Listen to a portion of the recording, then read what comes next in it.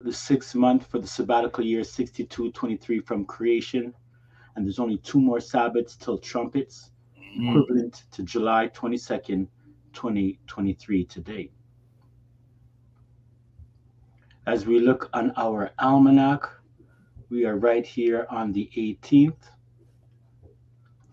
And as you can see, there's a scripture there if you want to read it in the Maccabees, how that the Israelites at that time, they gave enough respect to Simon and his family who were fighting wars, and they wrote on some brass tablets to commemorate that time. And as you can see as well, the 25th is the last Sabbath of the month next week. And after that, the 7 day Sabbath is the beginning of the Feast of Trumpets, the beginning of the season of autumn as well. Wow. Time is moving. Looking on our almanac, reminding ourselves how the spring equinox, the midsummer solstice, the mid autumn equinox, along with the winter solstice, are all the midpoints of JAH's true seasons. They are not the beginning of the seasons, those are the beginning of the false astronomical seasons. And this calendar that you see today, right there on your screen, it is the sabbatical year of 53 weeks. It's normally 364 days or 52 weeks, but every seventh year is an extra week. And you can see right there added to the 12th Mm. month, Adar. Yes, that's right. And as always, we know that there's many people in the world who have various understandings of the Most High's name. So don't really have too much controversy with us because we use the name Jah or Jehoshua. I know people figured that the J sound was never in the ancient Hebrew, and I know they say that about the Roman and the Latin. But nonetheless, from our research, we've seen that Jah is a very clean name, but we also recognize the names Yah, Yahaya, Yahweh, and you can see many things on your screen right now. All these names we've studied and researched ourselves. So just be sure if you want to know the Father's name and the Son's name, that you ensure that you keep the commandments of love, and indeed, then you'll be showing whose name you really know. Mm. That's right. So this lesson is about the scriptural feast and holy days, and some questions we get from believers is, are they for the new covenant believers today?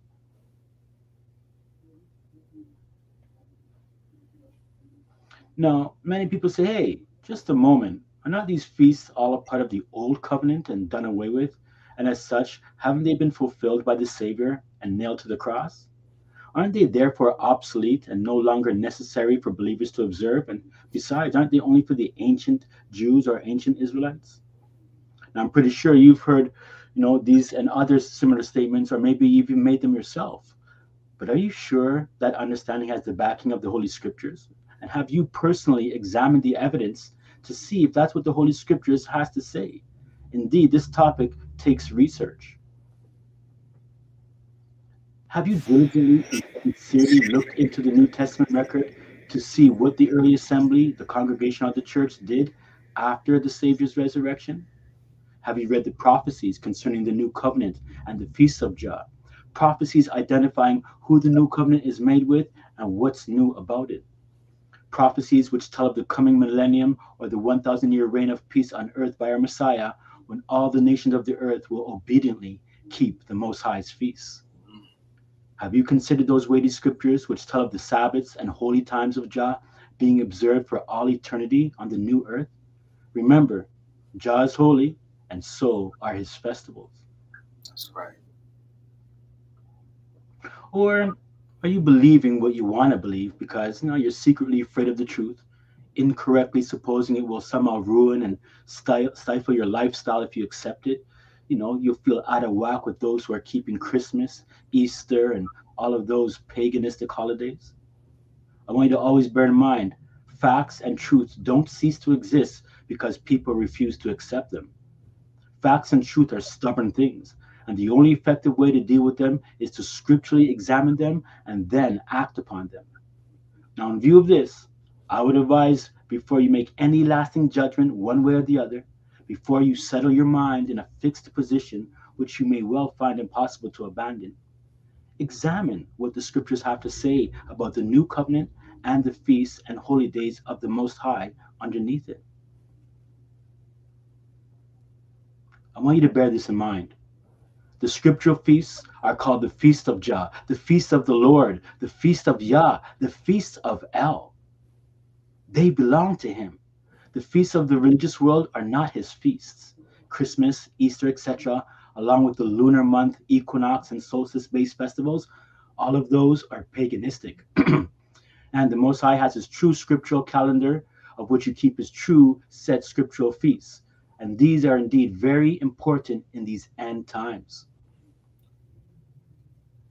In Leviticus 23, Jah Almighty proclaims these holy feasts as the feast of Jah and my feasts. Scripture. Verse 2. Speak unto the children of Israel, and say unto them concerning the feasts of Jah, which ye shall proclaim to be holy convocations. Even these are my feasts. They're not just Israelite feasts, they belong to the Most High Jah, ordained before the foundation of the world. That's right. These are the feasts of Jah, even holy convocations, which ye shall proclaim in their seasons. These are the feasts of Jah, which ye shall proclaim to be holy convocations, to offer an offering made by fire unto Jah, a burnt offering, and a meat offering, a sacrifice and drink offerings, everything upon his day. So we see here again, these are the feasts of Jah, the Lord, Yah, El, and these are holy convocations. And holy convocations mean that you are called out, you are summoned to come and meet with the Most High Jah at his appointed times. So again, these things are holy because Jah is holy. And Moses declared unto the children of Jezreel the feasts of Jah. So again, there should be without a doubt that these feasts belong to the Most High. And let that kind of be a standard in your mind. People are trying to say today that, hey, you know what? Those feasts in the Holy Bible, the scriptures there, they're done away with. But these pagan feasts that are not in the Bible, oh yeah, you can keep those ones and do whatever you want. He knows your heart. Don't even keep the Sabbath day. It doesn't matter which day it is. He knows your heart. He knows you love him. But there could be nothing further from the truth at all. It's That's a right. very dangerous mindset to find yourself in. And I pray that this lesson will help all those out there who may be on the fence of wondering, how do we keep these feasts? And for sure, I can tell you and assure you this, you've came to the right place for the true scriptural calendar to set yourself with the right appointments to meet with the Most High Jah and his son Jehoshua and all the holy angels. Mm. Now, there are 7 holy convocations or holy days that are annual festivals of the Most High. And I want to remind you that these spring feasts represent his first coming, and the fall feasts represent his second coming. This is why these festivals are prophetic. If we don't understand the mysteries and the deep understanding of these festivals, we might be just losing our time, our sense of time, and not even notice the signs of the times that are coming upon us. So bear in mind again, the spring feasts represent his first coming, the fall feasts represent the second coming in the near future. And these festivals can be found in Leviticus chapter 23, and I will list them here for you. The first day of Passover, we have the seventh day of Passover, and we have the day of Pentecost, our first fruits. And within these festivals here, the day of Passover, the first day, represents the Messiah's sacrifice, his crucifixion. And the seventh day of Passover, also connected to the waving of the sheaf, represents his resurrection and his ascension to the Most High Father, to be accepted and to be waved before him, and to pave the way and be the forerunner for the people of Israel and the strangers who join and cleave to Israel and love the Messiah. And the day of Pentecost represents many things: the giving of the law. It represents the birth of the Messiah. He was born that night, as well as the great grand, revival of Israel underneath the 12 apostles and the feast of Pentecost when they received the Holy Spirit. Now, the fall feast, as I said, represent the second coming. So the fourth feast in sequence is the Day of Trumpets, which is the first day of the 7th month. And this first day of the 7th month is the only month that begins on the 7th day Sabbath. It's very important. We have the Day of Atonement as well, which is also known as the annual fast. We have the first day of Tabernacles, which is a 7-day feast. And then we have the 8th day of Tabernacles, which basically concludes that festival, but shows a new coming kingdom. So let's look at a couple of things here: the law and the new covenant and the New Testament. We're going to look at the differences between the law, the New Covenant, and the New Testament very quickly according to the Holy Scriptures. And remember, a covenant is an agreement or a promise between two parties that they will agree to this, whatever that covenant might be. And when it came to Israel, it was that the Most High would be their El, their God, and lead them, and that they would obey him and keep his commandments. And then he would protect them and he would offer them great things and blessings. That's right. Sorry there.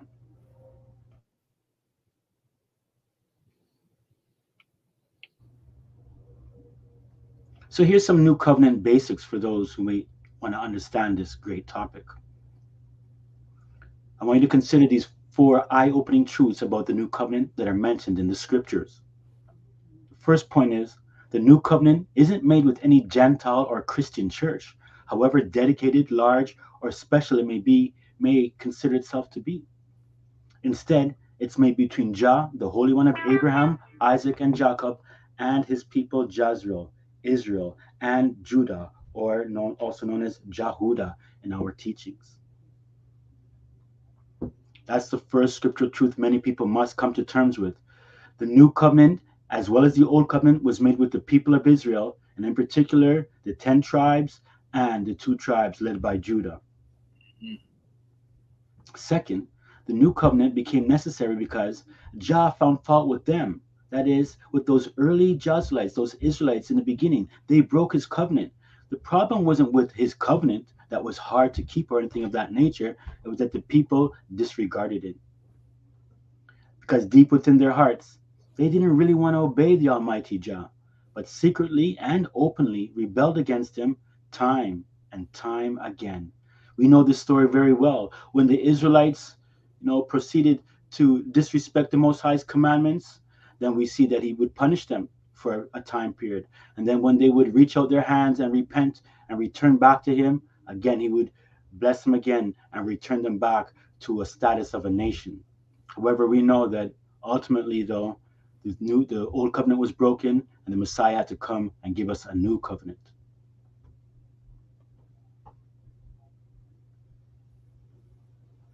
The third point is, in the new covenant, the law of the Almighty still abides.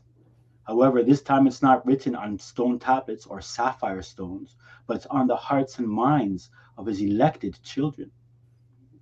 I want you to take note that it's the same law under consideration here. The only difference is it's written in a different place. It will be programmed into our mind that we may walk in these holy laws.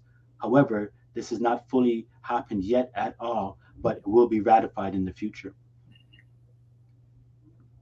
Again, before it was written on stone tablets, in the new covenant, it's written on true believers' minds. The tablets are the tables of the heart. And fourthly, once the new covenant is ratified with the first resurrection and becomes fully operational, there will no longer be a need for teachers to teach spiritual lessons about the Most High Jah, because everyone who accepts the new covenant in Jehoshua the Messiah will know him. See, this last fact proves that these vital aspects of the new covenant have still to be ratified. Now let's consider the texts which prove these above statements. Are you ready there, D? I'm ready. All right, sir. Jeremiah 31, verse 31. Behold, the days come, saith Jah, that I will make a new covenant with the house of Israel and with the house of Judah. So again, we see that there is a new covenant, and he's talking about it in the future because he says the days will come. Not according to the covenant that I made with their fathers in the day that I took them by the hand to bring them out of the land of Egypt, which my covenant they break, although I was an husband unto them, saith Jah.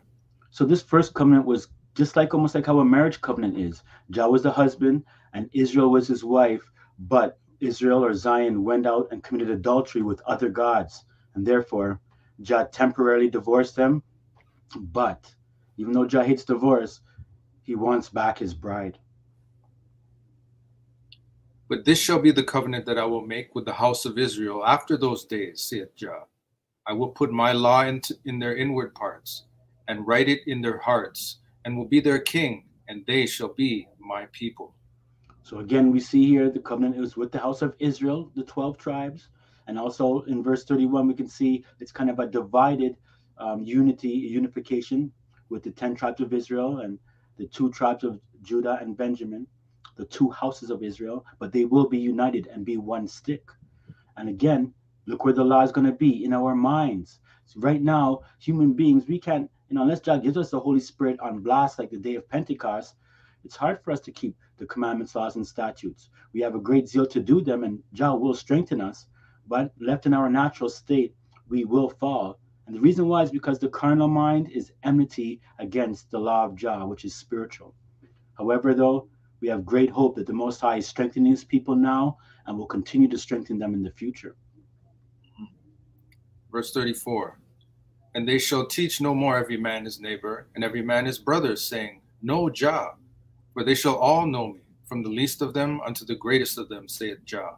For I will forgive their iniquity, and I will remember their sin no more. Praise Jah. That's what we want, family. We're sinful nature here, and we're trying to make it through this sinful place with sinful nature, with a sinful society, and all kind of attacks. But you stay strong, and even though sometimes we might fall, you get back up. And Jah says he won't remember our sins as long as we turn back to him and move with him that way. That's right. We will be forever clean. Forever, and we'll never ever be able to become dirty again. We'll be immortal creatures just like the Father and the Son. So we're going to have a little bit of a comparison of the Old and New Covenants, and I want you to take note to this chart here. First of all, the Old Covenant, it was made between Jah the Father and Israel. It had physical promises of Jah's earthly protection. The Father said that he would be among them. There were signs of this covenant and tokens of this covenant, and our laws and festivals and physical circumcision was attached to this covenant as well. And access to the Most High was via the priests and the temple. And repentance or forgiveness of sins was via animal sacrifices. And at that time, there was a physical temple or a sanctuary or a building that the people can go to be reconciled to the Most High. And the Holy Spirit was available to a few, like the prophets, the faithful and obedient kings, and special chosen ones of the Most High. It was them that had the Holy Spirit, but the people in general, John never gave it to them. But he wanted to, but because of our disobedience, and of course, due to his great plan of salvation, it was withheld. That's right. And when we look at the New Covenant, some similarities. Again, it's made between the Father and Israel, and the Father it's ratified through Joshua the Son. We have spiritual promises and protection for eternal life. Instead of being among them, Jah would be in them by his Spirit. Yes. That's when he said he would write his laws in our heart. His Spirit would indwell within us. That's right. And the signs are the Holy Spirit, the same laws that are put inside us, the same festivals are there, the 10 Commandments, and spiritual circumcision, because circumcision is that of the mind, of the heart, and not in the flesh. And remember, the Most High says in Romans somewhere through the Apostle Shaul that he who is a true Jew is one inwardly. So we profit nothing by the flesh, although Jah chose his people, but he didn't choose his people because they were black. The Hamites were black, the Canaanites were black, Egyptians were black.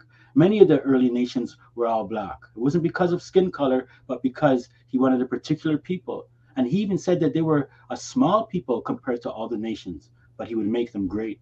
True. And also now repentance. We have access to number 5. We have access to the Father via the Messiah, our King, Jehoshua, Melchizedek of the Melchizedek or the Melchizedek priesthood. No more is there a physical temple, but our bodies are the temple of Jah, so the Holy Spirit can dwell in us. And number 8 there, the Holy Spirit is going to be available to all faithful and obedient human beings via the Messiah and our faith in him and walking in obedience to his love. That's right. So here again on the screen you have a good comparison of the old covenant and new covenant. There's a comparison of the differences and also the similarities. Let's take a look in here. Shabbat Shalom from Jaran.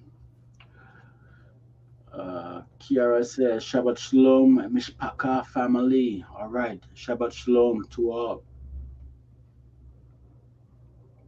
Scripture. Hebrews 8, verse 7.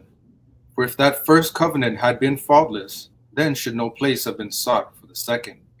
For finding fault with them, he saith, Behold, the days come, saith Jah, when I will make a new covenant with the house of Israel and with the house of Judah.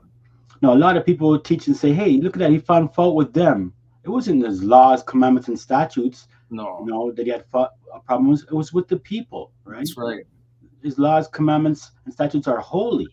So it was the people. But we see again in Hebrews, in the New Testament, again, this new covenant is still with Israel and with Judah. Verse 9. Not according to the covenant that I made with their fathers in the day when I took them by the hand to lead them out of the land of Egypt, because they continued not in my covenant, and I regarded them not, saith Jah. For this is the covenant that I will make with the house of Israel after those days, saith Jah. I will put my laws into their mind, and write them in their hearts, and I will be to them a king, and they shall be to me a people. Sounds very familiar from the words of Jeremiah, chapter 31. That's right. And they shall not teach every man his neighbor and every man his brother, saying, Know Jah, for all shall know me, from the least to the greatest. Hebrews 10, verse 16. This is the covenant that I will make with them after those days, saith Jah. I will put my laws into their hearts, and in their minds will I write them. That's right. So Kiara asks, is he talking about the kingdom or the tribes? Well, he's talking to the tribes about the kingdom. That's right. Well said. So this is what it says. He's talking to those tribes, the 12 tribes. And remember, we teach this greatly that all other nations who leave their gods and leave their false religions and join to the Messiah and cleave to Israel, they are accepted. So says your Holy Scriptures throughout the Holy Scriptures. Many people of Israel teach that, only Israel be saved, like only those who are like actual tribes of Israel. Even though, something to think about, family. People, boast about, being Israel. All right, that's cool. Even though I find that to be nothing to be prideful about. However, though, if you notice, like for most of the 10 tribes that come from, well, not most of, let's use Joseph for an example. Mm-hmm. Joseph was married to an Egyptian woman, of whom came Ephraim and Manasseh, of which came a multitude of Israelites. So many Israelites are half Egyptian as well. I mean, I don't know. It just seems like, it's strange. Even Jah somewhere in the scripture does call Egypt his people too. But we know that the apple of Jah's eye is Israel. However, though, again, when you have a good understanding, you should know that the Most High will engraft all those who believe in the Messiah and serve and worship him in truth, keeping the laws, commandments, and statutes of love, and also exercising faith and mercy in our Savior. That's right. Well said, Sean.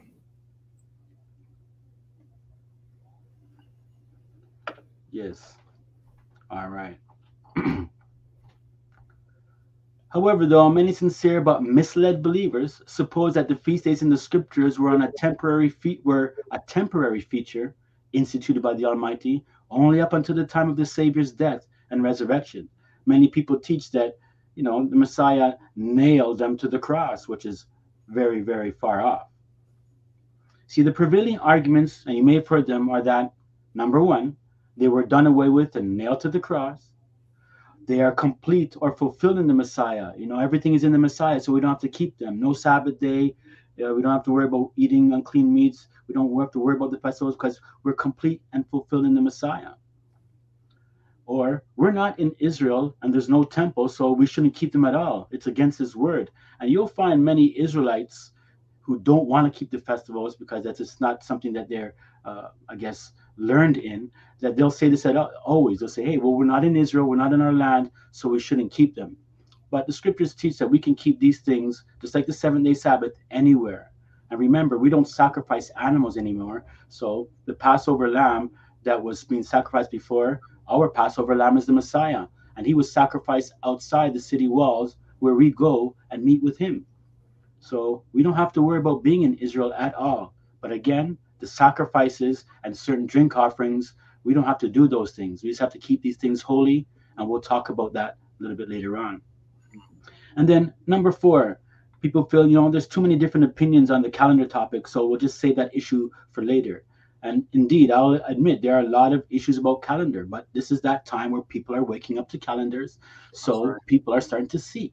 And this is where we come on the scene as well. We have one, are a set of individuals who the Most High has revealed his calendar to, not through words, but through studying and through repentance, and through a man named David Ray, who spent most of his adult life searching out these things and researching these topics from the scriptures, of which we've inherited in the Zion Assembly of John Jehoshua.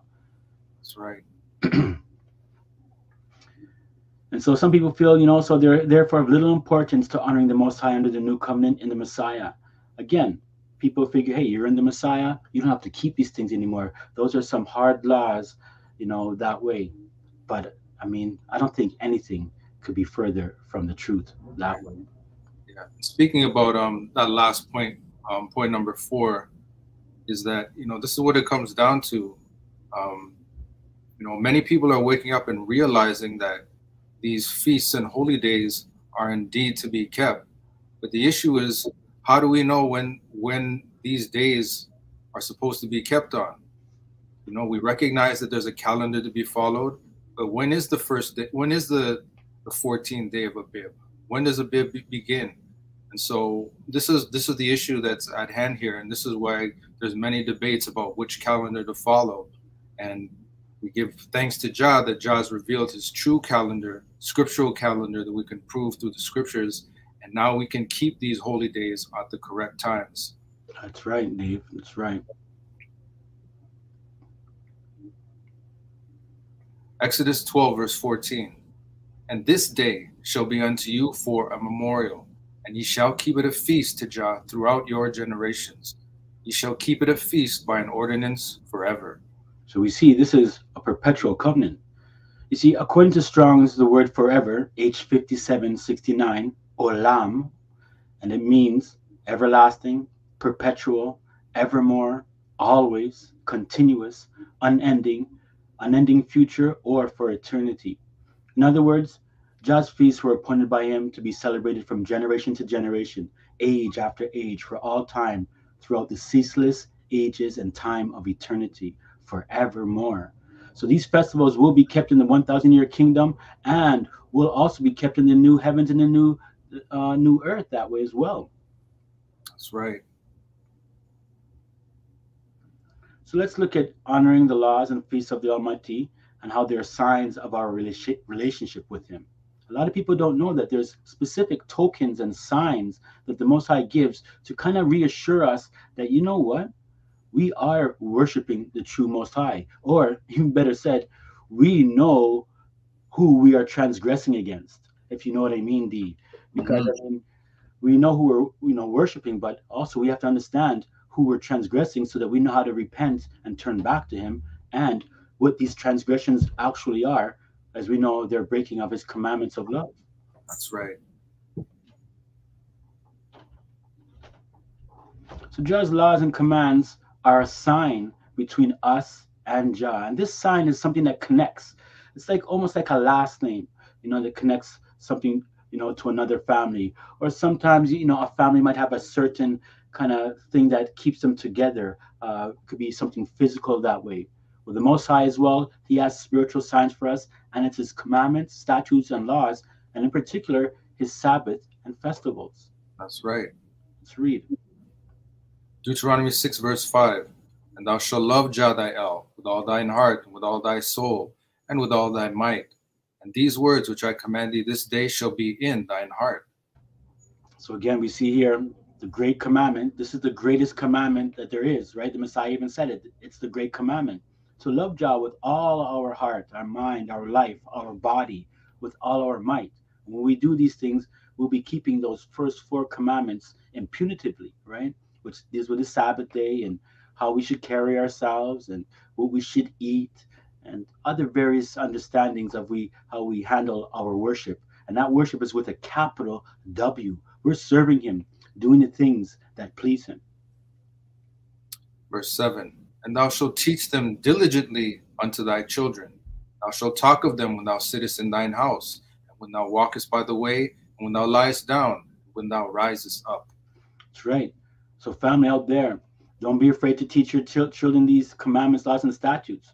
Indeed, they may go off as they get older and do their thing, but the Most High gives us a certain promise that if they do go off and they keep these words in their heart, that when they get into further into life, they will return back to the Most High.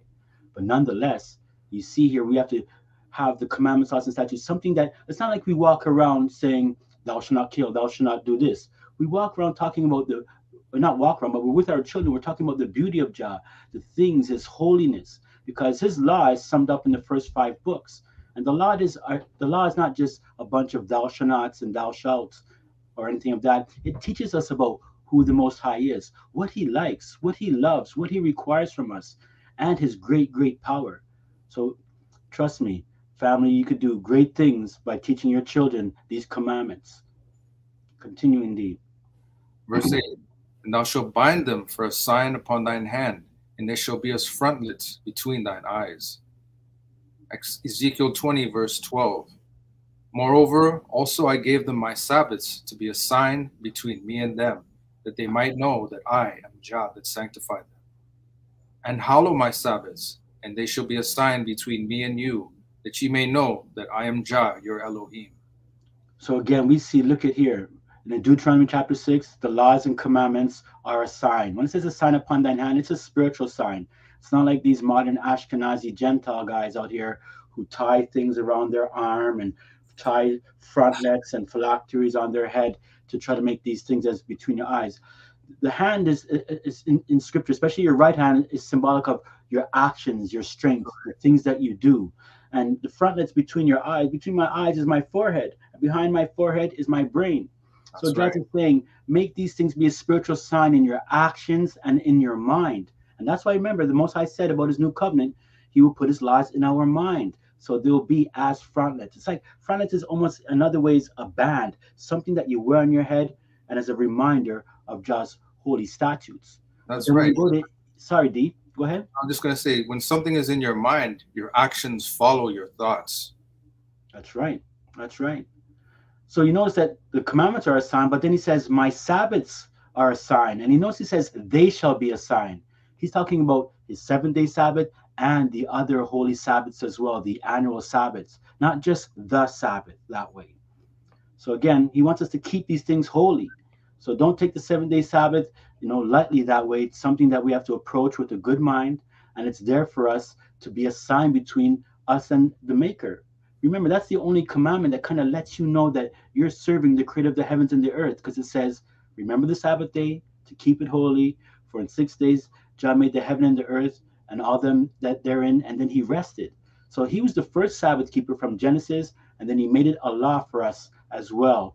So again, we want to be a part of his family. In his kingdom and his family, the Sabbath day is a day off and the annual Sabbaths. If anybody wants to go try to work during those times, it'll be problems. But not for people who are believers, because we wouldn't break his law. But this is how serious it is. Again, his Sabbaths are signs between him and us. Exodus 31, verse 13.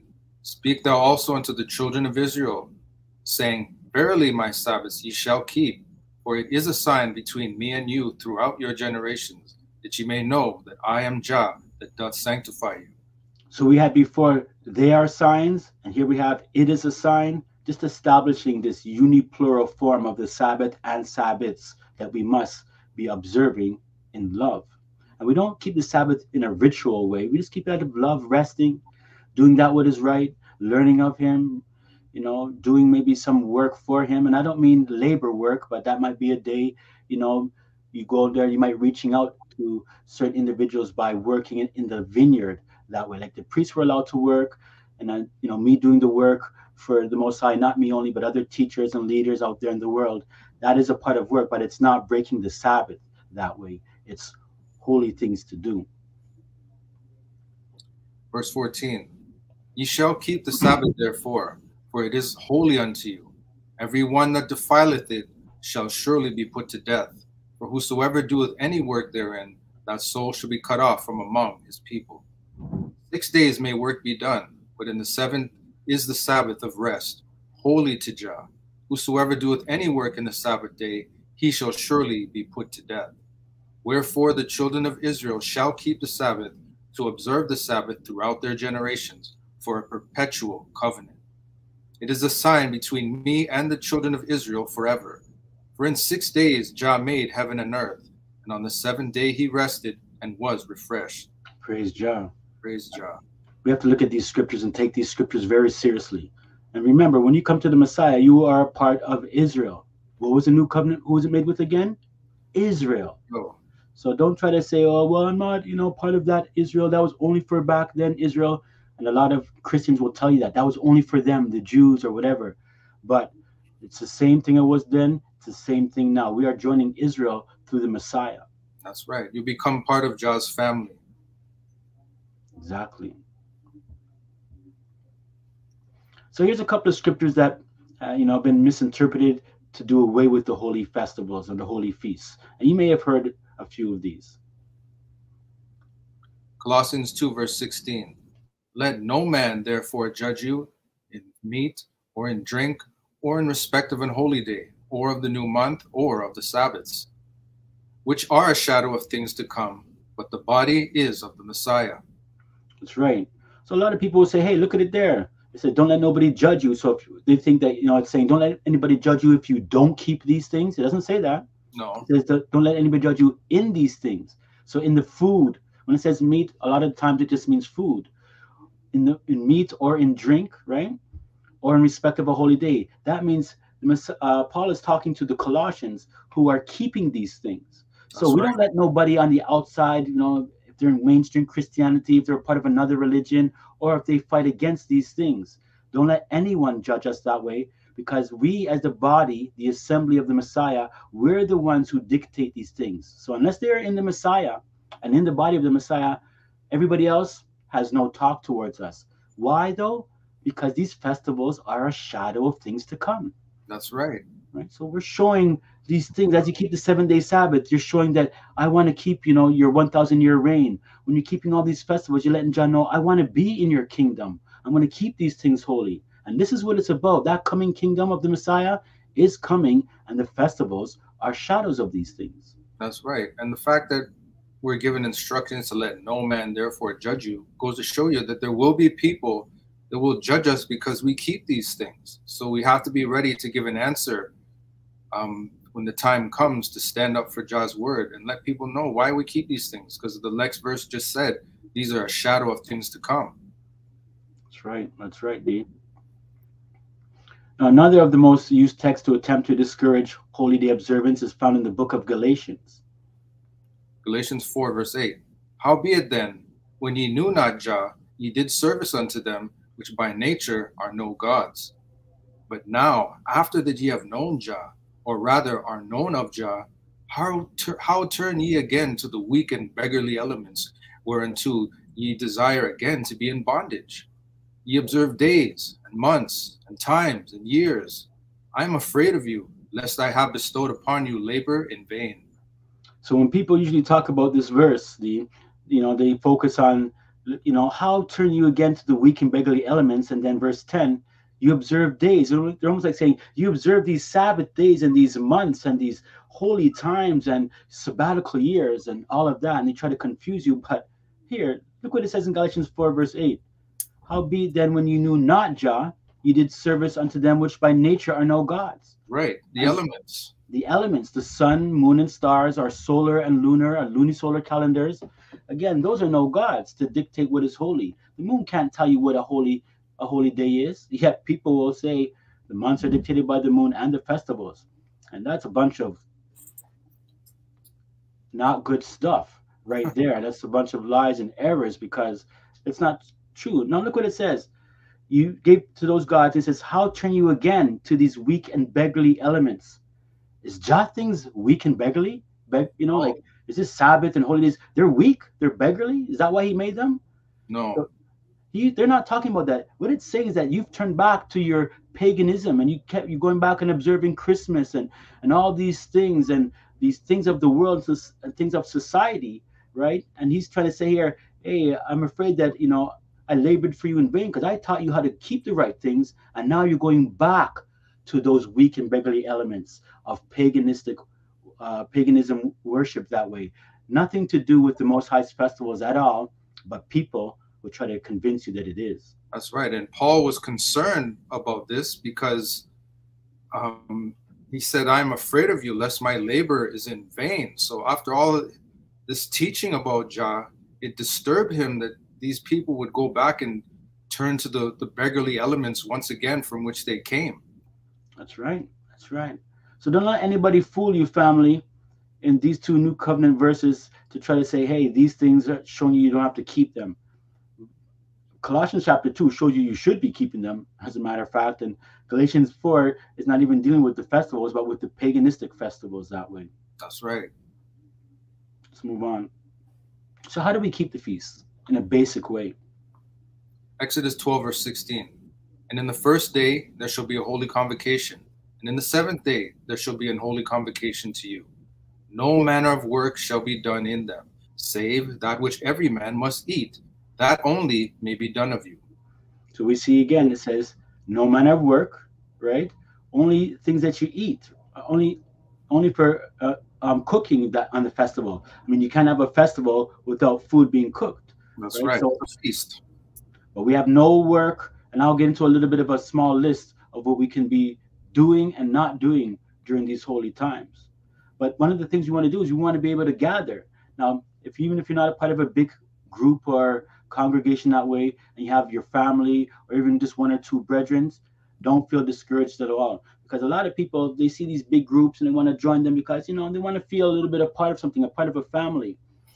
But man, there could be a lot of deceptions. And I think people go to the groups, but they don't focus much on like the leader or the doctrine of those groups. They're just looking for some kind of it's fellowship, fellowship, I guess it is. They like fellowship, and which there's nothing wrong in itself, but if the truth is not being taught and if everyone's not on the same page, people might be there for different reasons.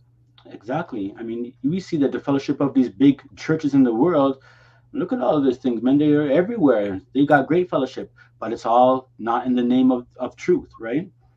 It's, so just be cool who you have around you, because remember, we're a little flock. Few were saved. We're a remnant of the seed. We're not this big thing. And I saw this thing, D, on Thoughts, Camera, Action, because they have actually their videos have provoking thoughts, not always dealing with truth, but provoking thoughts.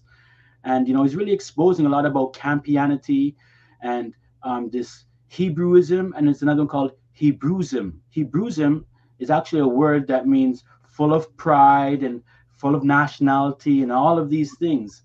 And he's just going on saying that a lot of people too are just joining camps, and they're thinking that we have to build up a nation. And he used the word nation, and he was focusing on, and he said that this is like one of those Jim Crow tricks. So you have the Nation of Islam, you have the Israelite nation, you have all these different kind of groups that are amongst Black people, but they're all using that word nation, and it's a part of like national pride worship.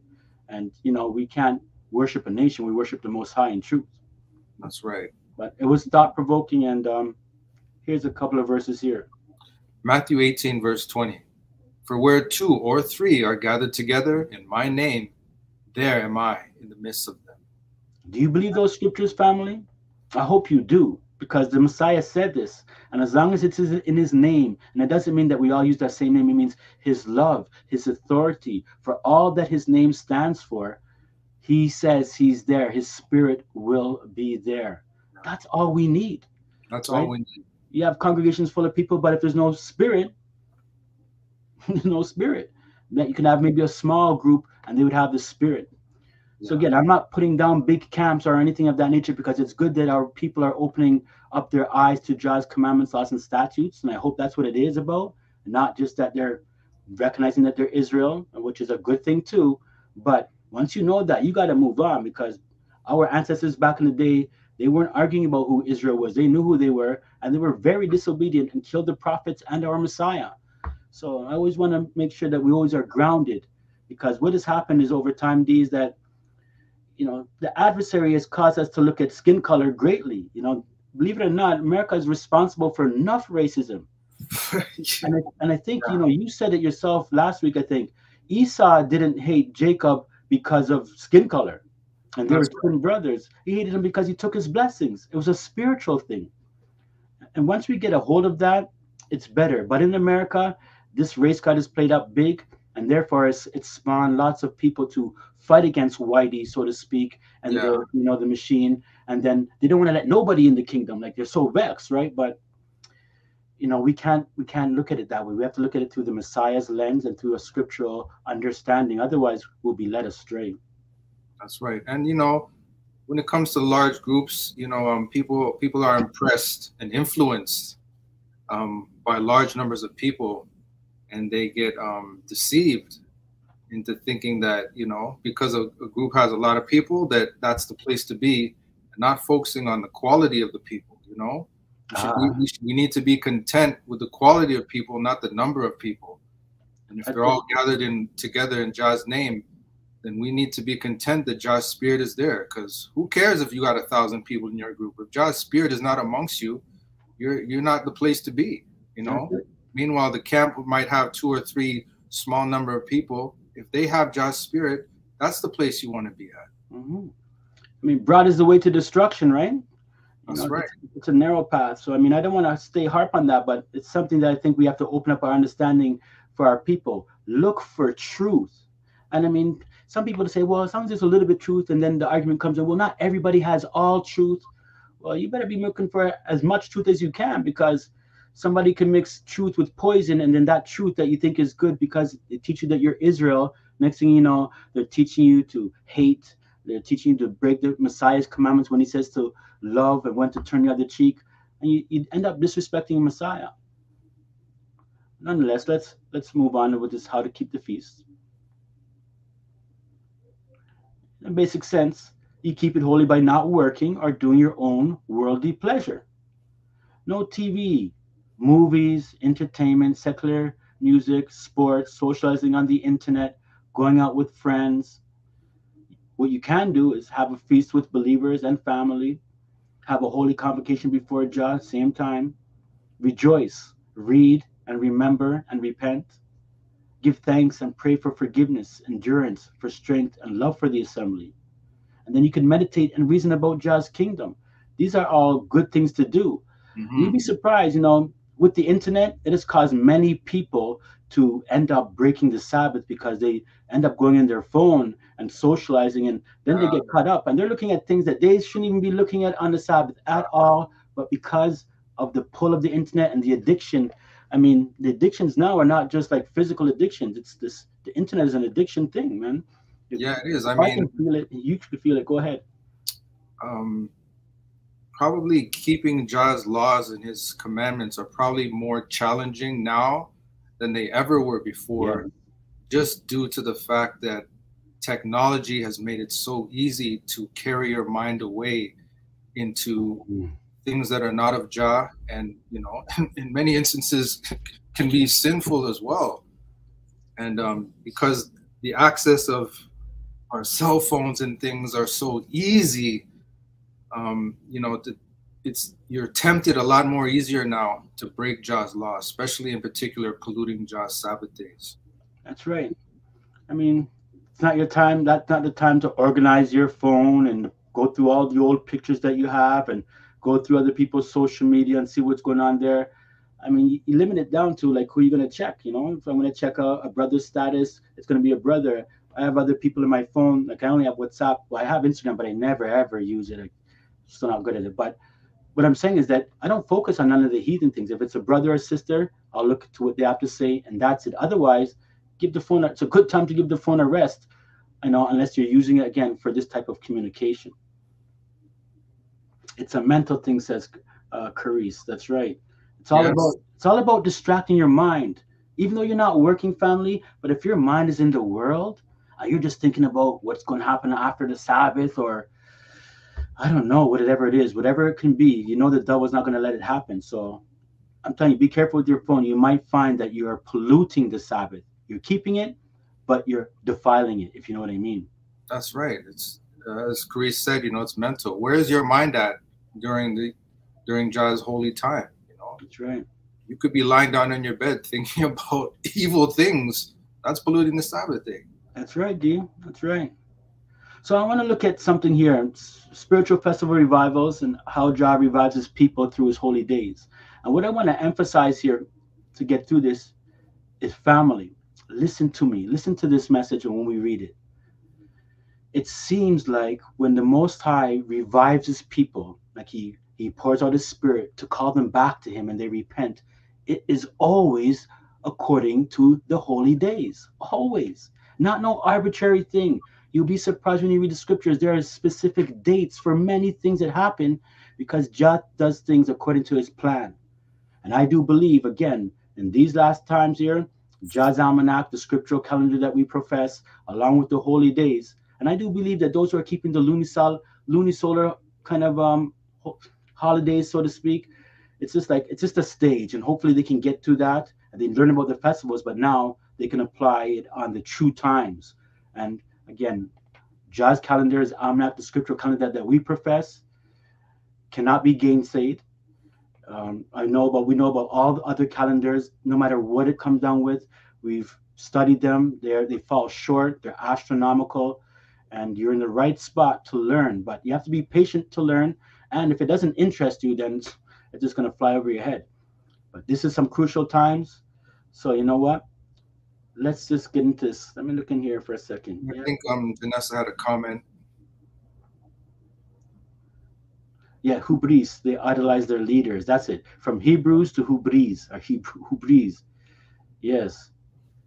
So a lot of that is like, and it's full of. It means it's defined. That word hubris is defined as full of pride. And listen, they love the white Gentiles, all of them. They love that when we go on with black pride and we want to do everything black and black home business and black that and black and black and black and black. They love that. They love that because it takes people away from the Most High and makes them focus on their carnality. So be careful. Be very, very careful, family. Thank you there, Janessa. Nice one. Let's continue. Now, as we know, the Most High brought his people out of bondage in Egypt. But what most people overlook is that it was for a specific purpose. And as it was in the beginning, so shall it be in the end. JAH brought his children out of Egypt so that they could keep a feast unto him. That's what the scriptures say. Mm-hmm. This was the first great revival of Israel as a nation. Take note to these things. Exodus 5, verse 1. And afterward Moses and Aaron went in and told Pharaoh, Thus saith JAH Almighty of Jezreel, Let my people go, that they may hold a feast unto me in the wilderness. Wow. So we see again right here, look at that. Very clear. Let my people go what? That they may hold a feast unto me. So people want to say the feasts are done away with. Look what's going on here. Let's continue. Wow. I mean, that's interesting because Moses is telling Pharaoh, let my people go. And this is the reason why. Yeah. Keep a feast unto JAH. Yeah. It's very deep and I think it'd be some other type of reason, but that's the reason he put forth to Pharaoh. That's what it was. That's what it says there. Continue. And Moses said, we will go with our young and with our old, with our sons and with our daughters, with our flocks and with our herds. Will we go? For we must hold a feast unto JAH. We what? We must hold a feast unto JAH. Must, so brother. He made it like an urgent thing. That's right. So this is a deep truth. JAH will feast with his children in his kingdom. Pay attention to these things. As it was in the beginning, D. So shall it be in the end. That's right. Now, in the following verses, you will see that the elders of Jezreel feasted in JAH's presence in the 3rd month. Exodus 24, verse 9. Then went up Moses and Aaron and Nadab and Abihu and 70 of the elders of Israel. And they saw the Holy One of Israel, and there was under his feet, as it were, a paved work of sapphire stone, and as it were, the body of heaven in his clearness. and upon the nobles of the children of Jezreel he laid not his hand. Also they saw JAH and did eat and drink. Well, they did eat and Wow, drink. Well, that's a festival to me. certainly sounds like it. Especially with you have two things: you have food, you have drink, and then you have the greatest thing, the presence of Jah. That's right. And JAH said unto Moses, Come up to me into the mount, and be there, and I will give thee tables of stone, and the law and commandments which I have written, that thou mayest teach them. All right. Isaiah 25, verse 6.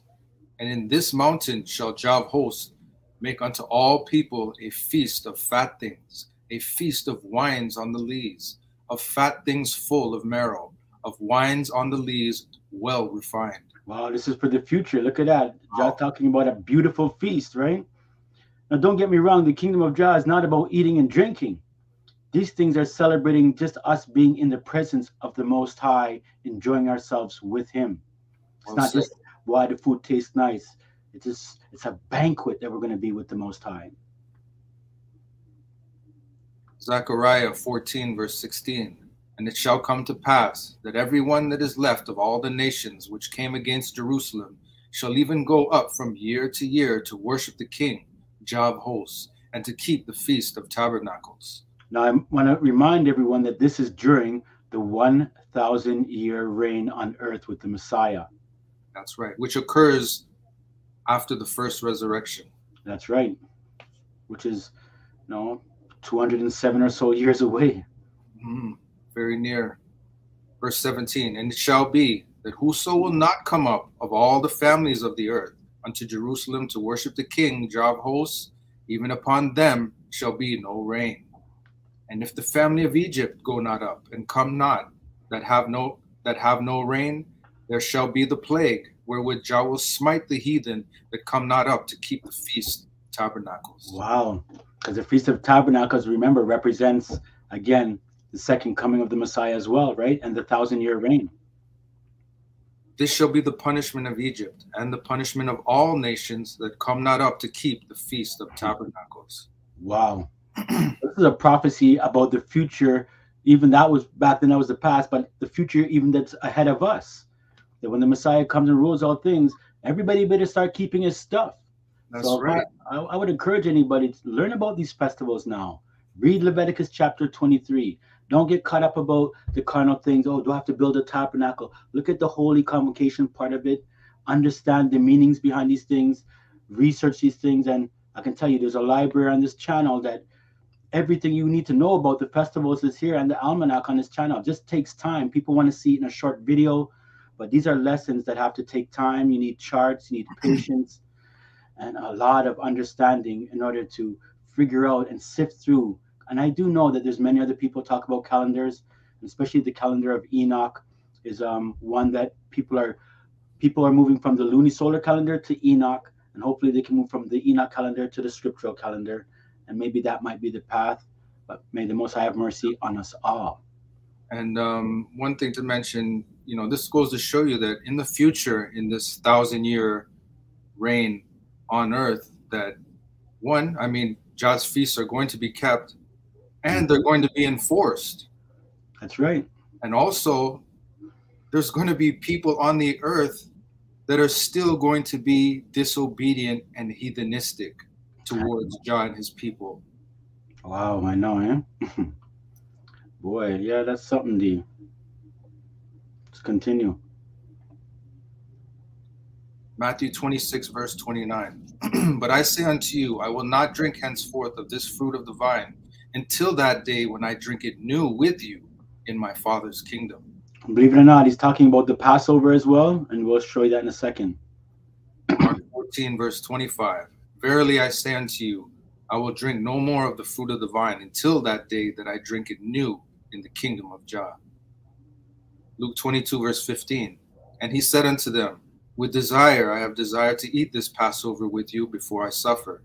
For I say unto you, I will not any more eat thereof until it be fulfilled in the kingdom of JAH. So we see very clearly that the Most High is going to have a time period when it's fulfilled, that he's going to eat the Passover again with his people in JAH's kingdom. Wow. It's all about that same, that great feast. So let's look at a few revivals under certain kings of Israel in the Old Testament time. We've got 30 minutes. We're going to look at the revival under King Hezekiah. And before Hezekiah came to the throne, the temple in Jerusalem had been tragically desecrated. The holy lamps had been put out and the temple doors were shut. Organized worship of Jah had been more or less suspended. And as a result, the kingdom of Jehudah, was spiritually bankrupt. But when Hezekiah came to the throne, a great change took place. On the first day of the first month in the Holy Almanac, the real New Year's Day, he ordered that the doors of the temple be opened and the filth that lay in the holy place be removed. Let's read those scriptures. Here's this record of Hezekiah's revival. 2 Chronicles 29, verse 1. Hezekiah began to reign when he was 25 years old, and he reigned 29 years in Jerusalem. And his mother's name was Abijah, the daughter of Zechariah. And he did that which was right in the sight of Jah, according to all that David his father had done. He, in the first year of his reign, in the first month, opened the doors of the house of Jah and repaired them. Now they began on the first day of the first month to sanctify, and on the 8th day of the month came they to the porch of Jah. So they sanctified the house of Jah in 8 days, and in the 16th day of the first month they made an end. So everything took, they had 8 days before they came to the porch, then there was another 8 days, which gave us 16 days total. But we can see in verse 17, the first day of the first month, this is when Jah's temple began to be repaired. So it's like a New Year thing, right? When you cleanse your body, and prepare in the new year. Continue. 2 Chronicles 30, verse 1. And Hezekiah sent to all Israel and Judah, and wrote letters also to Ephraim and Manasseh, that they should come to the house of Jah at Jerusalem to keep the Passover unto Jah of Israel. So he's requesting that the people come to keep Jah's feast. For the king had taken counsel, and his princes, and all the congregation in Jerusalem, to keep the Passover in the second month. For they could not keep it at that time, because the priests had not sanctified themselves sufficiently, neither had the people gathered themselves together to Jerusalem. So they established a decree to make proclamation throughout all Israel, from Beersheba even to Dan, that they should come to keep the Passover unto the Holy One of Israel at Jerusalem, for they had not done it of a long time, in such sort as it is written. So the post went with the letters from the king and his princes throughout all Jezreel and Jehudah, and according to the commandment of the king, saying, Ye children of Israel, turn again unto Jah of Abraham, Isaac, and Israel, and he will return to the remnant of you that are escaped out of the hand of the kings of Assyria. So bear in mind, this gathering was in the second month, because you can keep the Passover in the second month, because they couldn't keep it initially. But again, look at how he's uniting them. He's uniting them with the festival of Jah. That's right. And be not like your fathers, and like your brethren which transgressed against Jah of their fathers, who therefore gave them up to desolation, as ye see. Now be ye not stiff-necked as your fathers were, but yield yourselves unto Jah that the fierceness of his wrath may turn away from you. Well, that's what we need right now, right? Oh, yes. We want Jah's wrath to turn away from us. For if ye turn unto Jah, your brethren and your children shall find compassion before them that led them captive, so that they shall come again into this land. For Jah your Holy One is gracious and merciful, and will not turn away his face from you, if ye return unto him. So the post passed from city to city throughout the country of Ephraim and Manasseh, even unto Zebulun. But they laughed them to scorn and mocked them. Wow, AD? Shameful. Shameful. You see that? They're being invited to Jah's festival, and they're neglecting it. They're laughing it, and they're mocking it. Even so today, people may think, boy, I'm fulfilled in Christ, and may the Messiah have mercy on all who don't know certain things. But again, to scorn and laugh at Jah's holy times when you're being called to it is not a good thing. And it's interesting to note in verse 9 when it says, And if ye turn unto Jah, your brethren and your children shall find compassion before them that led them captive, So it's Mm, like saying, it's like when you turn unto Jah, it's almost like the people who oppress you, all of a sudden will have like compassion upon you through Jah's mercy and will.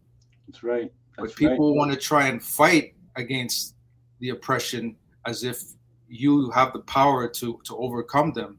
Meanwhile, Jah is doing this to you. That's right. That's right. Well said, D. Continue. Verse 11. Nevertheless, diverse of Asher and Manasseh and of Zebulun humbled themselves and came to Jerusalem.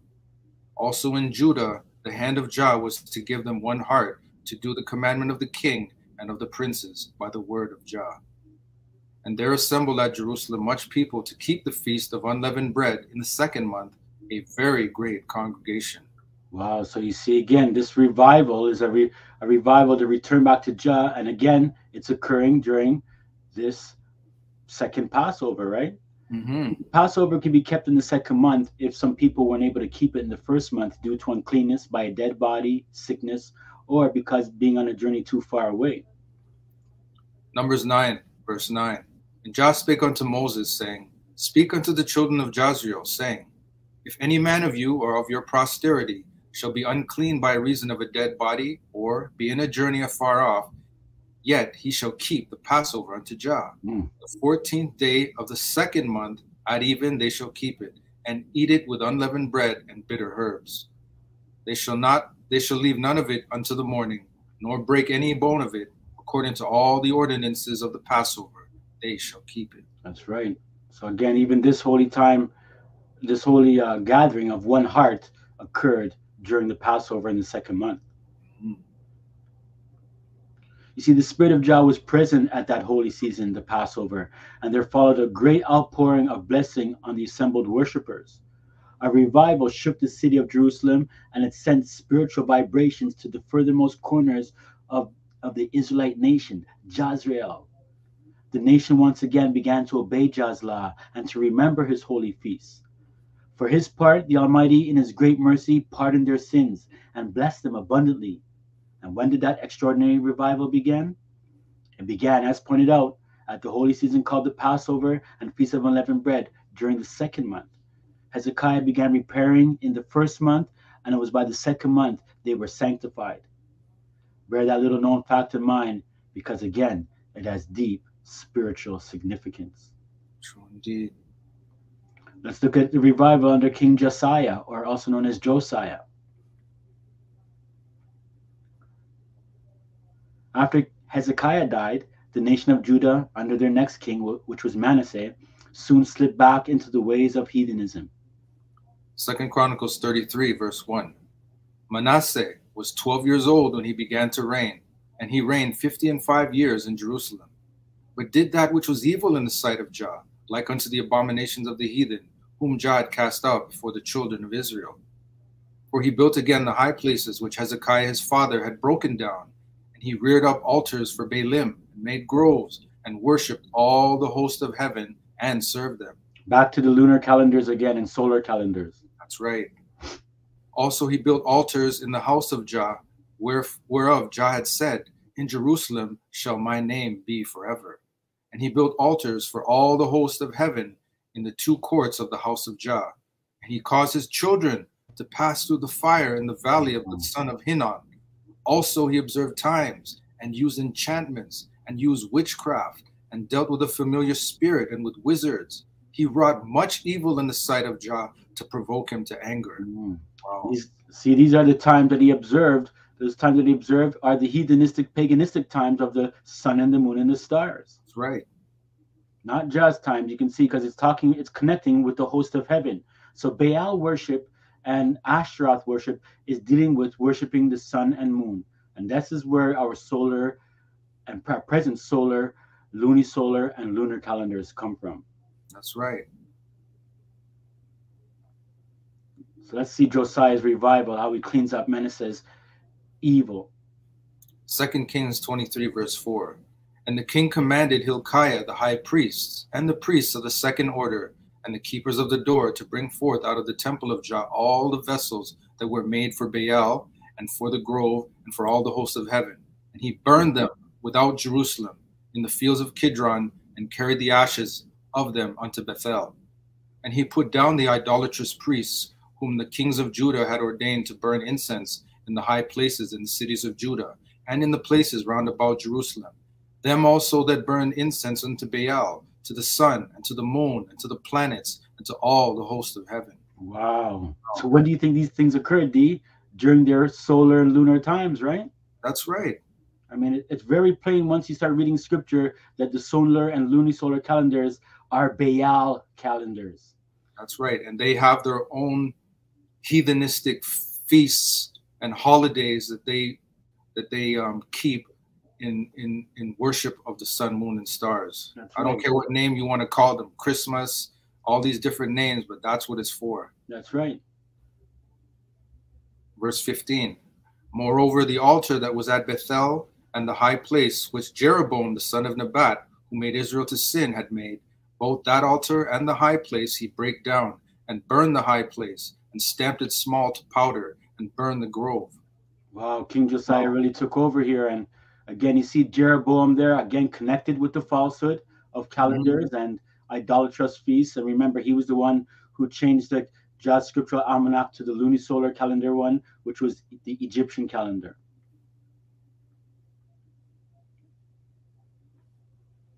You see, the spiritual repercussions of these blatant sins came with frightening severity. In verse 11, we read, it says, Whereupon JAH brought upon them the captains of the host of the king of Assyria, which took Manasseh among the thorns, and bound him with fetters, and carried him to Babylon. Tremendous confusion broke out in Judah, and when Manasseh died, his 24-year-old son ascended the throne, but he was murdered in the palace after reigning only 2 years. It was the same old story. Sin degrades the Israelite nation, and punishment always follows disobedience.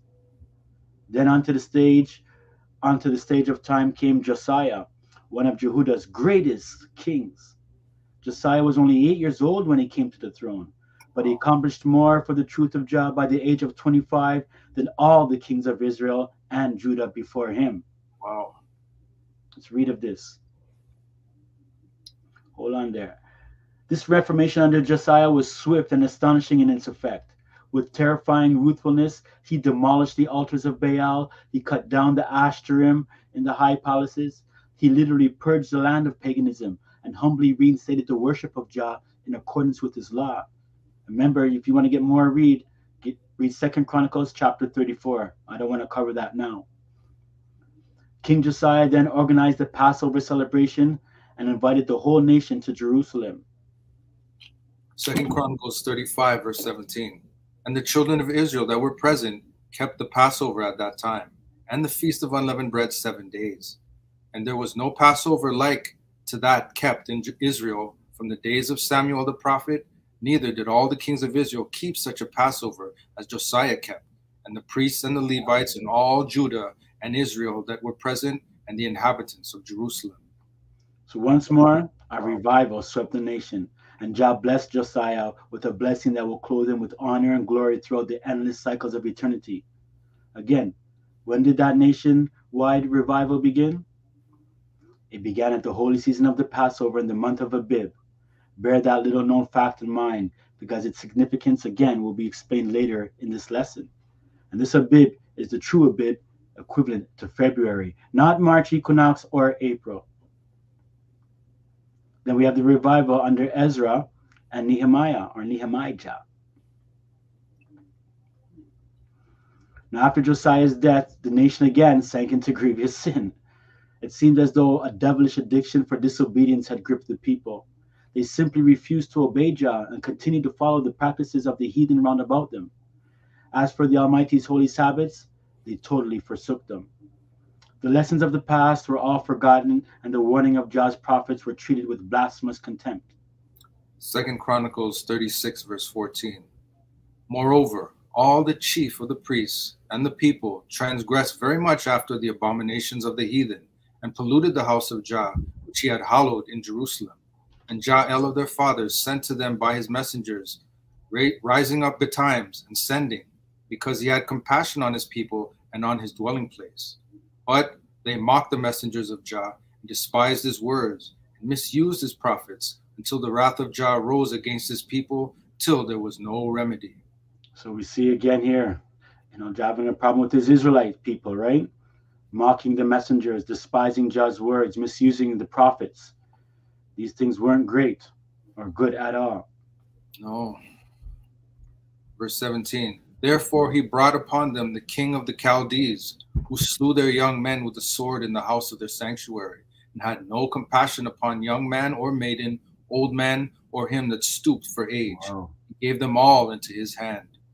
And all the vessels of the house of Jah, great and small, and the treasures of the house of Jah, and the treasures of the king and of his princes, all these he brought to Babylon. And they burnt the house of Jah, and brake down the wall of Jerusalem, and burnt all the palaces thereof with fire, and destroyed all the goodly vessels thereof. And them that had escaped from the sword carried he away to Babylon, where they were servants to him and his sons until the reign of the kingdom of Persia, to fulfill the word of Jah by the mouth of Jeremiah, until the land had enjoyed her Sabbaths. For as long as she lay desolate, she kept Sabbath, to fulfill 70 years. 70 Wow. years. 70 years, that's right. So you see, look at all of this was going on because the people them weren't keeping up the Sabbaths. They weren't keeping the sabbatical years. They weren't keeping the Sabbath. They weren't keeping the festivals. And the land, just said, needed rest. So all of this came because they ignored Jah's holy times. And of course, when you ignore Jah's holy time, that's not the only thing they did. They ended up worshiping on pagan times. Right. The prophet Jeremiah lived during this period of rebellion, and his book of Lamentations is perhaps the saddest book in the scriptures. What did Jeremiah say about Jah's feast? This is what he said. Lamentations 1 verse 4.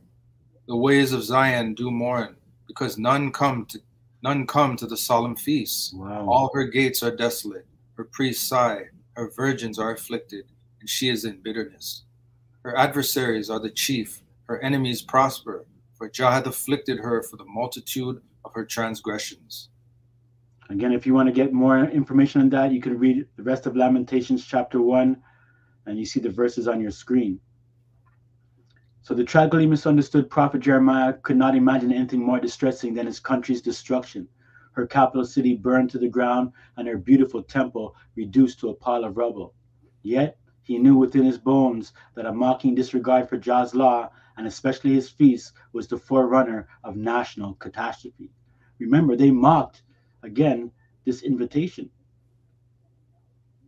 Jeremiah could see, and that very plainly, that Jah's law, the irrevocable constitution of this mighty universe, was being contemptuously set aside by the masses, who were being deluded by their blind and stubborn religious leaders. Just like how Geno Jennings leads everybody away from the Sabbath and the dietary law, and many Christian teachers do the same thing, and much less even talk about the festivals to those guys. But this is what they do. They lead the people away, make them eat unclean meats, make them to defile Jah's Sabbath, and all of that. It's wicked, and then people love these men just because they're black, and that whole Hebrews thing, you know what I mean? That whatever, follow what the leader does. And why? That whole church has his spirit. That's true. It's very true. The nation of Israel rejected Jeremiah's call to repentance, and in the course of time, the inevitable happened. The Holy One of Israel allowed the city of Jerusalem to be conquered by Nebuchadnezzar, king of Babylon. His well-disciplined but ruthless battalions stormed the capital and literally tore it apart. Thousands of terrified half-naked captives were brutally deported to Babylon, and the land of Judah was subdued and lay desolate for 70 years. Time passed, the predicted 70-year captivity ended, and the returning exiles came back in waves to the promised land. And under Zerubbabel, the governor, Nehemiah the prophet, and Ezra the priest, the city of Jerusalem and temple of Jah were rebuilt. There followed a revival of mighty significance, and one that caused the enemies of truth to tremble throughout the land. And with astonishing speed, the wall of Jerusalem and the temple of Jah were rebuilt, and the holy feast days of Jah were proclaimed. A holy spirit of dedication swept the country, and all pagan associations and alliances were broken off. Multitude of believers attended the holy feast, and blessings of the Almighty poured down on the nation. Nehemiah 8 verse 1. And all the people gathered themselves together as one man into the street that was before the water gate. And they spake unto Ezra the scribe to bring the book of the law of Moses, which JAH had commanded to Israel. And Ezra the priest brought the law before the congregation, both of men and women, and all that could hear with understanding, on the first day of the 7th month. Wow, what day is that, D? That's for Day of Trumpets. Day of Trumpets that we're going to have in a couple of weeks. But look what's happening here. Again, people have to have understanding when you're reading scripture, because not everyone has understanding. Otherwise, why would we need teachers, right? That's right. And he read therein before the street that was before the water gate, from the morning until midday, before the men and the women and those that could understand. And the ears of all the people were attentive unto the book of the law. Wow. See, God's spirit was now moving them, right? That's what it is. When God's spirit is in you, D, you become attentive to his book. You start reading the words very seriously. Right. You'll become attentive to his words, and it causes you to understand what's being spoken. That's right. And Ezra opened the book in the sight of all the people, for he was above all the people. And when he opened it, all the people stood up. And Ezra blessed JAH, the great Elohim. And all the people answered, so be it, with lifting up of their hands. And they bowed their heads and worshipped JAH with their faces to the ground. Wow. Also Jeshua and Bani and Sharibiah and Jamin, Akub and Shabbatai, Hodijah and Maasijah and Kalita, Azariah, Josabad, Hanan, Paliah, and the Levites caused the people to understand the law, and the people stood in their place. Wow. Wow. So they read in the book of the law of JAH distinctly, and gave the sense and caused them to understand the reading. And that's what we're supposed to do as a teacher, right, and a leader. Make people understand the reading of the scriptures rather than putting, your own twist on things and, distorting and wresting the scripture. That's right. And Nehemiah, which is the Tirshatha, and Ezra the priest, the scribe, and the Levites that taught the people, said unto all the people, this day is holy unto JAH your El. Mourn not nor weep, for all the people wept when they heard the words of the law. Then he said unto them, go your way, eat the fat, and drink the sweet, and send portions unto them for whom nothing is prepared. For this day is holy unto our master. Neither be ye sorry, for the joy of JAH is your strength. Wow, you see the repentant heart that these people have, right? Yes. They bawled, all the people together, because they knew that they fell short of just things. And again, during this holy time, he's saying, this day is holy unto our master, unto JAH, right? So the Levites stilled all the people, saying, hold your peace, for the day is holy, neither be ye grieved. And all the people went their way to eat and to drink and to send portions and to make great mirth, because they had understood the words that were declared unto them. Wow. See what makes them joyful? Understanding JAH's words. Wow. And it kind of reminds me of like us, like when we live in the world and we don't know the truth, when you come to the truth and you understand it, there's a certain feeling that you get that makes you joyful. It makes you happy. It's like, wow, like I understand this, and that can give you an idea of how these people must have felt. Yes. And on the second day were gathered together the chief of the fathers of all the people, the priests and the Levites, unto Ezra the scribe, even to understand the words of the law. And they found written in the law, which JAH had commanded by Moses, that the children of Israel should dwell in booths in the feast of the 7th month. So again, look at this revival, David. It's in the 7th month, on the first day of trumpets, and then even the emphasis on the Feast of Tabernacles. And remember, this 7th month is coming up in 2 Sabbaths. That's right, 2 weeks. So again, we have another revival, right? And that they should publish and proclaim in all their cities and in Jerusalem, saying, go forth unto the mount, and fetch olive branches, and pine branches, and myrtle branches, and palm branches, and branches of thick trees, to make booths, as it is written. So the people went forth, and brought them, and made themselves booths, every one upon the roof of his house, and in their courts, and in the courts of the house of JAH, and in the street of the water gate, and in the street of the gate of Ephraim. And all the congregation of them that were come again out of the captivity made booths, and sat under the booths. For since the days of Joshua the son of Nun, unto that day had not the children of Israel done so, and there was very great gladness. Also day by day, From the first day of the last from the first day unto the last day, he read in the book of the law of Jah, and they kept the feast 7 days. And on the 8th day was a solemn assembly according unto the manner. Wow. And Wow. this assembly was again the eighth day festival, and all these festivals are found in Leviticus chapter 23. But again, you can see this unification and revival under Nehemiah and Ezra was very powerful at that time. Wow. These events are recorded in the book of Ezra and Nehemiah, and what thrilling read they make. Jah's people, after a long and painful exile, return to the land of promise and to the city that they love. The spiritual lessons for the assembly of today are too numerous to tell, though thousands of worthy sermons have been based on them. But what is not generally known is the fact that all those recorded experiences of ancient Jezreel, ancient Israel, and Judah are examples for us. The experiences I'm speaking about are the oppressive slavery in Egypt, salvation through the blood of the Passover lamb, the Exodus under Moses and the giving of Jah's almanac, his calendar, and his law at Sinai, the entry into Canaan under Joshua, son of Nun, the nation's repeated backslidings and the revivals of the holy seasons, the punishments during these times of apostasy, the blessings during these times of obedience, the defeats and the dispersion because of national sin, and finally, the return to the promised land. All of these things occurred specifically under Jah's almanac according to his holy times. 1 Corinthians 10, verse 11. Now all these things happen unto them for examples, and they are written for our admonition, upon whom the ends of the world are come. So, yes, believe it or not, many Bible based groups and congregations, and of course the heathenistic Christian church, for all their boasted knowledge and wealth, is in fact repeating those ancient experiences on the spiritual plane in this very day. And what is even more amazing is that she's doing so according to a wholly appointed schedule which parallels those rivals of long ago.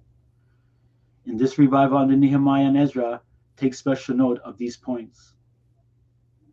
The burnt offerings to Jah were resumed on the first day of the seventh month, the Feast of Trumpets. Ezra, the scribe of the law of Jah, set out from Babylon on the first day of the new year and arrived at Jerusalem on the first day of the fifth month. You can see that in Ezra 7. A work of separation from pagan alliances began on the first day of the 10th month and was completed exactly 3 months later by the first day of the first month. Mm. They kept the Feast of Tabernacles as a revival to Jah. Once again, the feasts provide a revival of the people of Israel. Are these facts and times significant? I believe they are. And indeed, if you were to take a concordance and read every text in the scriptures where the word month is mentioned, your eyes will be open to this astonishing truth that Jah is working to a carefully planned schedule in which every future stage of the plan of salvation has already been prefigured by a literal event, a type, a shadow, a miniature demonstration, a spiritual blueprint which has already taken place in the history of his people at an appointed time. And those appointed times of long ago, all of them are directly linked to the end time events in the Almighty's calendar. We refer to the scriptural calendar as Jah's Holy Almanac. Jah's Almanac is a yearly calendar giving the days, dates, weeks, and months of the year, along with important dates of the holy feasts. This is what we are professing. In regards to Jah giving us the dates of his important events in his chronological time frames, Jah tells us in his scripture the exact moment when the abyss, when the flood happened, burst open in Noah's day, and the top of the mountains appeared. Everything is recorded by date. When the covering of the ark was removed, that's a date. The date that Moses received Jah's almanac. The date the tabernacle was erected in the wilderness. The day Moses reiterated Jah's law to Israel. All of these occurred on specific scriptural dates of which Jah's almanac can showcase these exact times. Mm. All these and numerous other events are specifically referred by date, which means that believers living in the closing days of this age should closely study the details of those ancient events and their dates. Why? Because when the spiritual realities portrayed by those ancient events occur in our day, we can be certain that they will occur on the same dates in the Holy Almanac as their Old Testament counterparts did in days gone by. In other words, future events have not only been foreshadowed, but the dates on which they will occur have also been specified. Mm. Wow. In the future, Jah will feast with us as was his intention. Even so, too, will Jah remove on an appointed day the covering that is draped over the minds of millions, this blanket of falsehood. Isaiah 25, verse 6. And in this mountain shall Jah of hosts make unto all people a feast of fat things, a feast of wines on the lees, of fat things full of marrow, of wines on the lees well refined. And he will destroy in this mountain the face of the covering cast over all people, and the veil that is spread over all nations. Wow, that's the falsehood, right? That's right. He will swallow up death in victory, and Ja'el will wipe away tears from all faces, and the rebuke of his people shall he take away from off all the earth. And for Jah had spoken it. Praise Jah. Jah. Wow, what a beautiful verse. A promise of our hope, right? Let me just get the last one under the apostles. This is my last couple of slides because we can't leave out the apostles during this time here. No. No revival in the history of the earth can compare with one which began on the day of Pentecost in the year of the Messiah's resurrection. For 40 days after his resurrection, the Master appeared several times to his disciples and proved that he was alive. And during those days, he talked with them about the kingdom of Jah and gave them this specific order. Acts 1, verse 4. And being assembled together with them, commanded them that they should not depart from Jerusalem, but wait for the promise of the Father, which saith he, Ye heard of me. For John truly baptized with water, but ye shall be baptized with the Holy Spirit not many days hence. So here the Savior was commanding the apostles to wait for the Feast of Pentecost, to gather and stay in Jerusalem till that holy season arrived. In obedience to his command, they stayed in the city and awaited the day of Pentecost and the promised gift. Acts 2, verse 1. And when the day of Pentecost was fully come, they were all with one accord in one place. And suddenly there came a sound from heaven as of a rushing mighty wind, and it filled all the house where they were sitting. And remember, this house is Jah's temple. That's right. And there appeared unto them cloven tongues like as of fire, and it sat upon each of them. And they were all filled with the Holy Spirit, and began to speak with other tongues as the Spirit gave them utterance. So you see, this outpouring of Jah's Spirit was, and still is, for that matter, accompanied by power to witness effectively. The Holy Spirit is not just for performing miracles. Remember the Messiah's words. Acts 1, verse 8. Ye shall receive power after that the Holy Spirit is come upon you, and you shall be witnesses unto me, both in Jerusalem and in all Judah and in Samaria, unto the uttermost part of the earth. So when we get this Holy Spirit of power, we will be able to preach and teach effectively for those people to increase their faith and bring understanding. But again, when did this all take place? The day of Pentecost, one of Jah's holy festivals, the Feast of First Fruits. Mm-hmm. This prophecy began to come to pass within a few days, with an experience on the Feast of Pentecost that transformed the early Jesuit Nazarene assembly from a small, timid group of believers into a spiritual dynamo that lit up the whole civilized world with the glorious gospel, the gospel of the kingdom of heaven. Then, for the very first time, the real significance of Jah's feast days became apparent. For here indeed was Jah setting before his obedient assembly a spiritual banquet, a holy infilling so glorious that the finest feast of literal food could only be a faint shadow. Now let no one suppose that the mighty outflow of spiritual power which came on the assembly at Pentecost some 2,000 years ago was all that the eternal Jah has planned for his people. Oh no. The prophecy of Joel chapter 2 goes far beyond the happenings on that memorable day in Jerusalem. The events recorded in Acts chapter 2 are by comparison only the appetizers, the starters, the foretaste, and beginnings of a much greater banquet of power still to be set before the obedient assembly in the near future. On some coming feast day, the Almighty One of Jezreel is going to astound the universe with the next great event in his program of salvation. Praise Jah. And we can be certain that it will be an event more spectacular, more wonderful, and more powerful, and more effective than all the children of men have hitherto seen or even remotely imagined. Now just pause a while and consider, yes, analyze the revivals that we have spoken about and recorded in Scripture. the revival of keeping a feast to Jah and his rescuing of his children in slavery. Did you notice that they were all directly linked with the holy seasons in the Almighty's almanac? That they are all either began with or climax on one or the other of the holy feast days of Jah? And I mean, why not? For that is exactly why the eternal maker of the universe ordained his feasts. The feasts are his appointed times and holy seasons and are entered in his diary as days of special significance, days to keep holy, days to look forward to, and days to remember. They are holy memorial days set apart to mark the times when he would perform his greatest acts in the field of salvation. This is why he has commanded his followers to remember them, to celebrate them with feasting, joy, and gladness. Because the truth is this: they are the holy memorial days of Jah's salvation, who is none other than Jehoshua of Nazareth, the son of Jah. All praise and glory be to him. We observe the feasts because they are a shadow of the salvation of Joshua the Messiah, the son of Jah the Abba. So don't let anyone confuse you by saying that the scriptural feast days of the Almighty One of Joshua, Israel have been done away with, because they haven't. All who make such wild and totally irresponsible and unscriptural claims, and you will hear them, believe you me, are insulting the wisdom and ability of the Most High to formulate his own laws. Imagine, he who knows the end from the beginning, would he have used such enduring language and terms such as forever and ever, perpetual, and from generation to generation, if all along his plan was to do away with the feasts with Joshua's sacrifice? Jah forbid.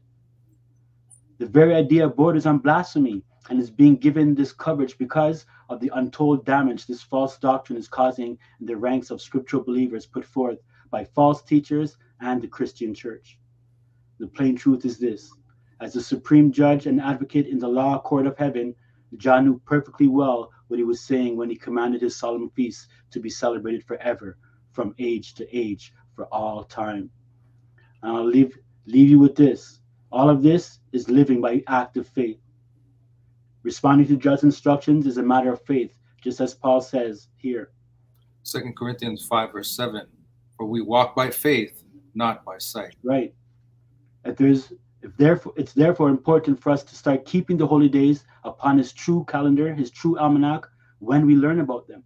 And even though we may not understand everything at first, we will learn a great deal more as we actually begin observing them. And believe you me, every year there's great truths always added by the Most High to strengthen our faith during these festivals. Every single year, something new and outstanding is shown in the Holy Scriptures that Jah shares with his people during these holy times. So in summary, family, Zion, Israel, Jews and Gentiles alike, the feast days of Jah are times of holiness and unity with Jah because of their meaning for us of the wonderful hope they promise for all mankind.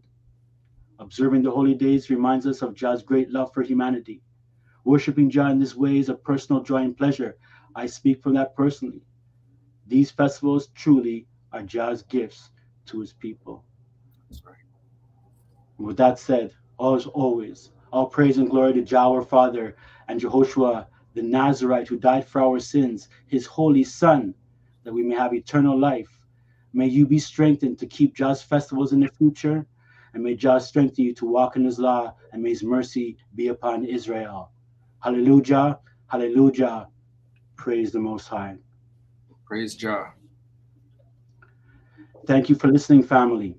And I pray that you've gotten some understanding and you've been strengthened in this powerful lesson dealing with Jah's festivals, because we're living in these end times. So be strong, continue to fight the good fight, pray for knowledge, wisdom, and understanding, and continue to seek, and you will find. Thanks again for listening, and for those in the future who are hearing this, if you know a way to comment, and if you have any questions, anybody listening live, you can put them in now before we close down. Yes, brother. Yes, speak up, Johnny. Okay.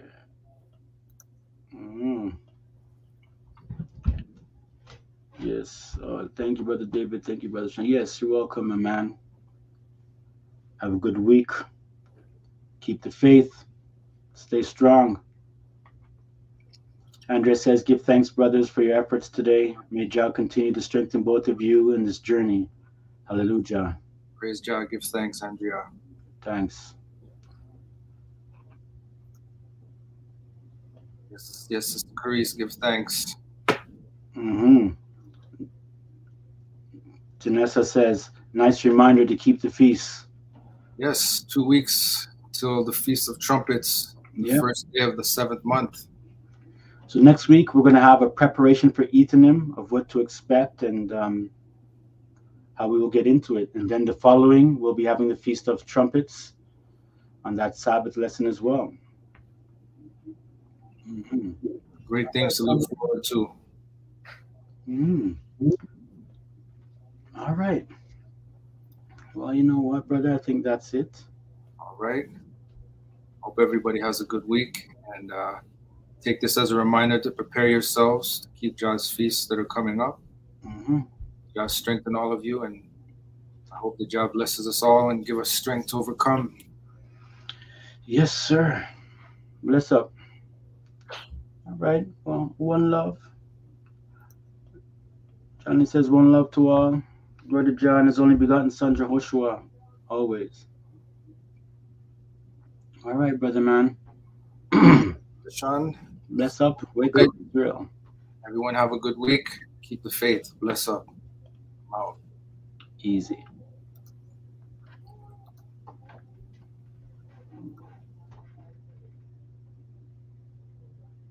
All right.